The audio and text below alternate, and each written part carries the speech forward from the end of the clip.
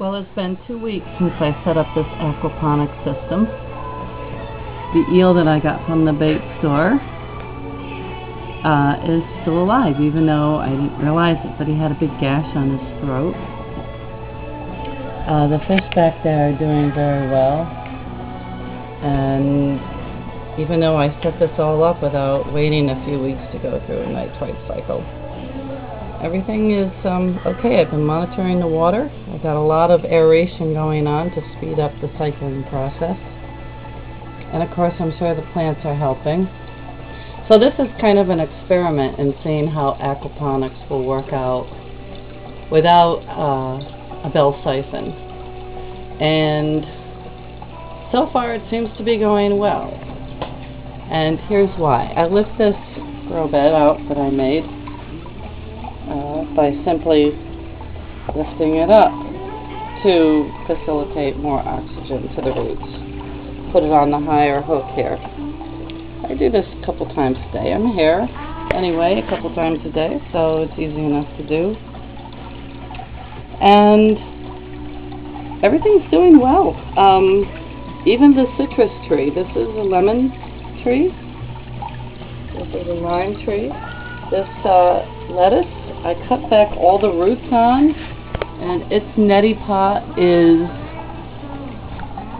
filled with peat and sphagnum, and I'm happy to see, I don't know if you can see that, but the roots are growing right through, despite the fact that I chopped them all off.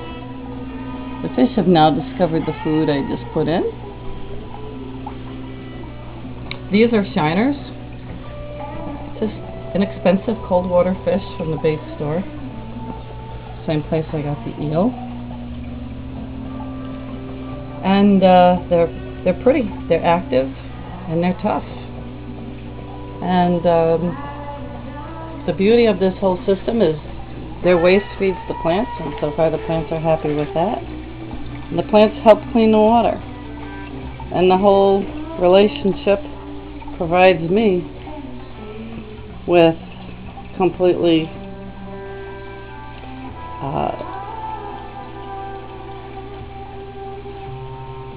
healthy food, healthy herbs and lettuce, and enjoyment.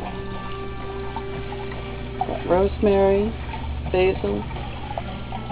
These are snap peas. And this lettuce that I've been picking leaves off of for 2 weeks, and it's still producing.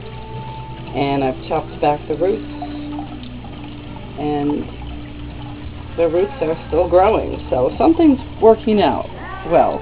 The system is working out well, despite the fact that there's no constant siphoning and draining of a grow bed, which is traditionally how aquaponics are done.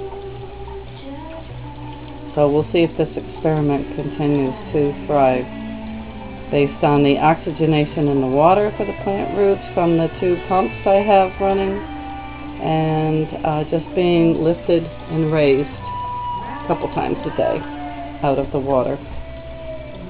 Keep the plants from drowning.